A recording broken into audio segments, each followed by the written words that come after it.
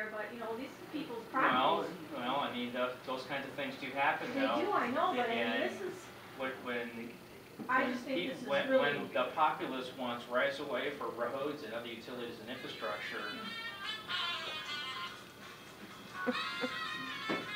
Well, and part of some of the issues we have to deal with is the simple fact that the city made the mistake of allowing structures to be built in these same easement areas without, you know, well, there's plenty of room over here, so you guys go ahead and build. No, I mean, there's no indication why they were allowed to do it. They were given a permit, they were allowed to do it, and now ITC comes through and says, well, that's not an issue to us because garages don't grow. So what? We can drive right here, which is unfortunately now one property owner takes the brunt of, you know, the Right, trespass, so to speak. yep. So. Madam Chair? Yeah. What's the difference between this and the use of personal property, real estate, to repair a water line or a sewer line?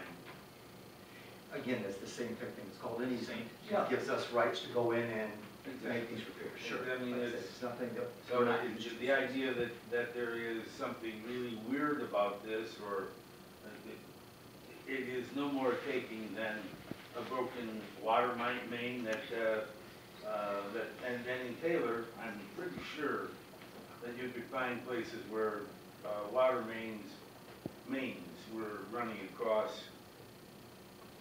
farmland. Well, there's a difference between maintenance and something that's No, actually I'm not broken. talking about maintenance, I'm talking about, Maintenance. all right, let's take a sewer then. If it's sewer is maintenance, the city has a right to the property. Exactly. The property owner has a right to challenge it, I suppose. If the property is going to be disturbed, the property owner has a right to seek compensation.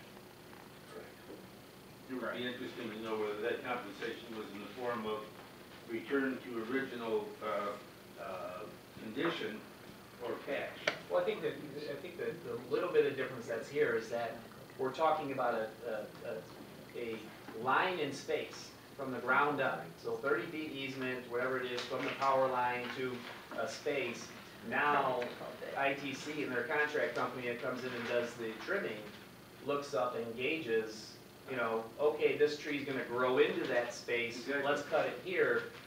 You know, so they're passing judgment as to how far they should go back because it might, within the next time they do their service line, grow into that space versus, you know, there's no.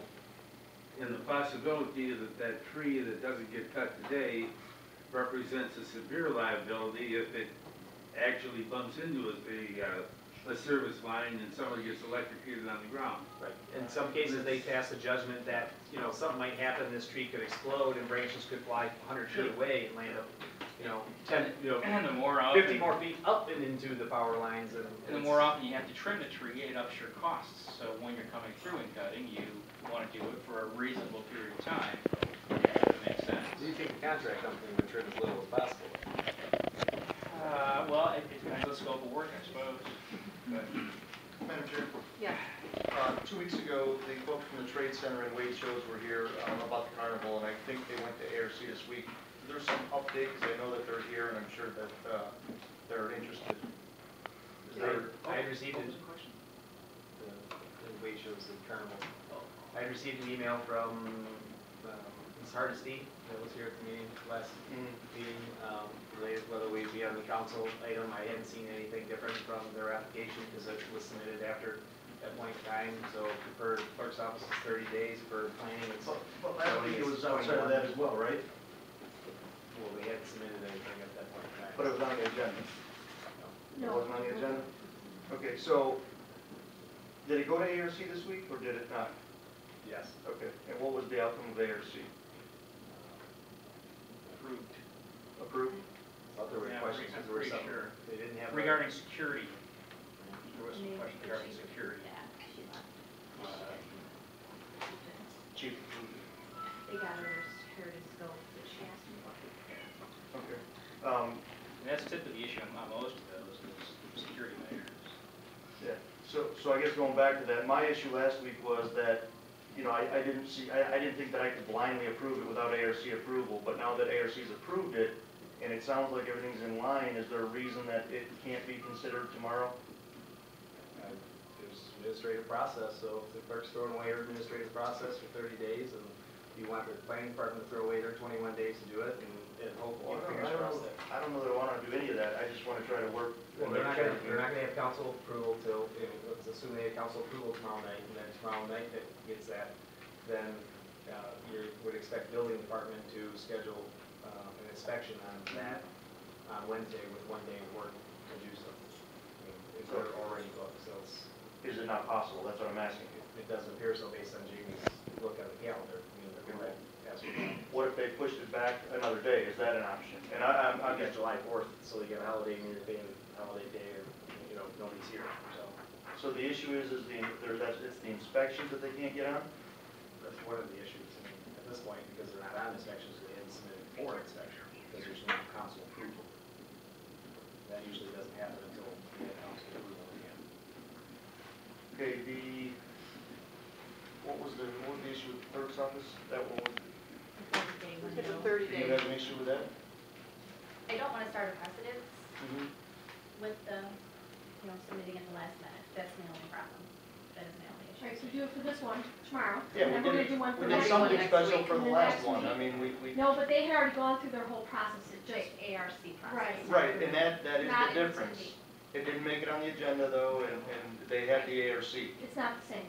Well, I hopefully go back, I mean, my recommendation at that study session was that we didn't take it forward, because they hadn't been through, and they had done business in the city of Taylor before, so they should have known they needed to pull all those permits. Back when I think the lady was there and said, this is the first time I didn't submit the paperwork, so it's my mistake, Okay, but that doesn't, everybody stops and jumps through, changes all of the inspection schedules to make that work, because it goes through. I guess we have to weigh exactly what we benefit as a community from, continued carnivals.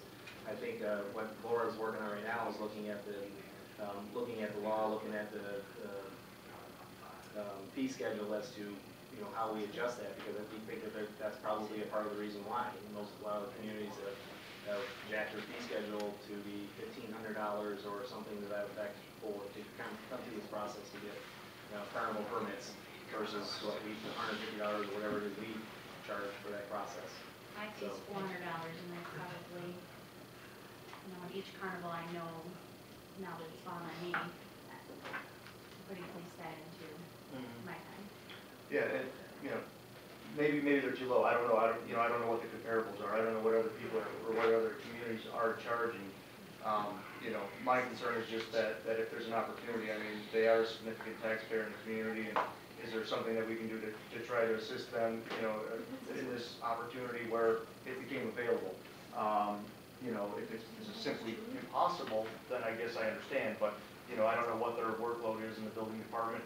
I suspect this is probably the same floor plan as they have every other carnival.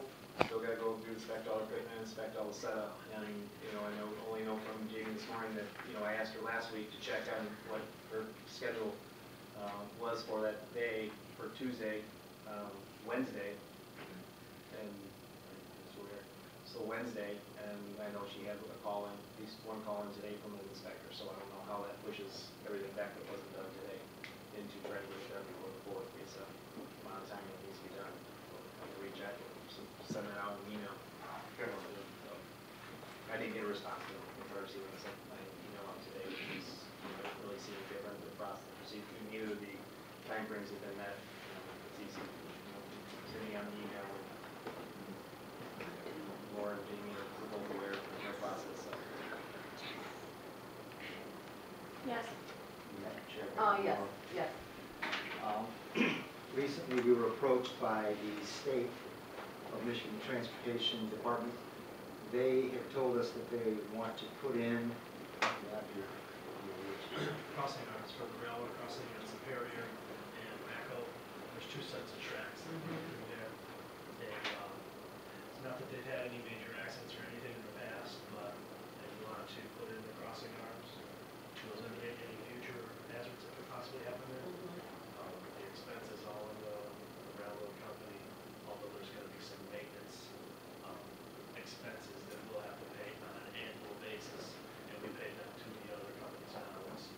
sorry, Sean, you said Superior Racco, you mean south of Eureka? I do, North of Eureka, right? No, I think, Superior is north of Eureka. No, there's no traffic in Superior, is there? no, it's Superior. Yeah, there is. Superior between. It goes right behind my neighborhood. Superior between Racco and Okay, between Racco and Yes. there's two sets of tracks there. And what we should know here is, the state has come in and asked us to go in with them here. And it's really quite impressive how they do it. The fact of the matter is, we don't have to take anything. Said, we'd like you to do this, we've got all the funds, we're gonna pay for everything. The only thing the city will be on the hook for, if you will, is, and I believe it's yearly, we're going to have to pay a maintenance fee of like $1,200. A year. and That's correct. And then what they told us was, you don't have to accept, our offer to do this for you and split the cost. But the downside is if we don't, they come in, they do it anyway, and then they get the half the money from us. So we had to fill out an application. Filled out an application requesting these funds. Got notification today from the state. Can't think of this guy's name. But anyways, they're gonna make the funds available. And I just would like to run this by council because again, there's going to be a cost down the road for maintenance. But again, that's all by statute. We really don't have a say, yay or nay. Where do those funds come out of? The maintenance? It's a budgeted item through Act 51, I believe. Okay. And like I said, the other railroad crossings that we